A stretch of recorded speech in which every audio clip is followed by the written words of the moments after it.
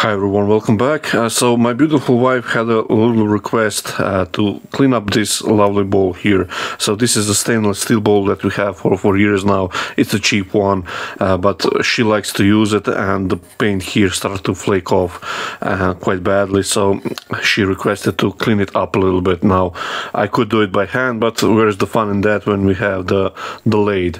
And the only reason I'm filming this is because it's a little fun thing to do, and I think most of you guys that have wives will have a project like this at least once or twice in a year, so if not more. So what I have here is a little block of wood, and I'll just shape roughly to the inside so I can jam it and probably bring the tailstock here. So spindle gouge, and like I said, I'll just rough turn this.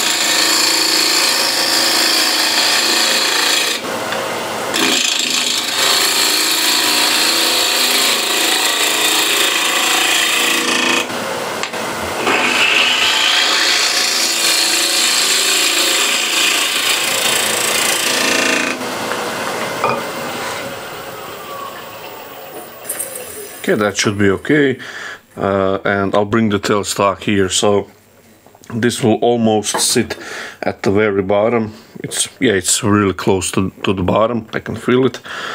So the rest should be running pretty close to true, or at least true enough so I can sand this evenly.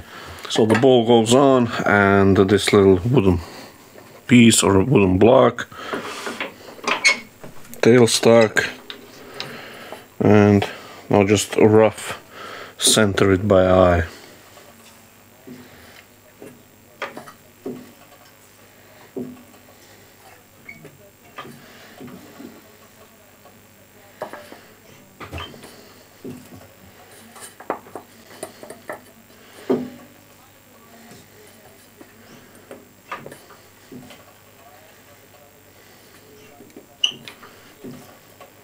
Okay, so that's running true enough so I can sand this. I'll probably start with 360 grit just to see if it wants to come off.